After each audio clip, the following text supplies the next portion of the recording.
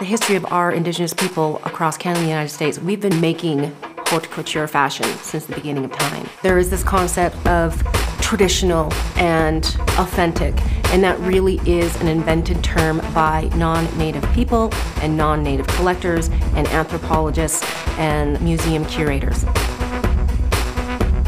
Culture is always changing.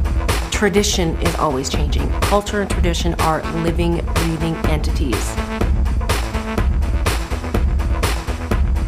Indian Market Haute Couture Fashion Show really is about celebrating contemporary Indigenous fashion designers, and what makes this unique is that the artists are not restricted to what Native fashion or Native textiles should be or what's expected of them. They're given the artistic freedom and vision to create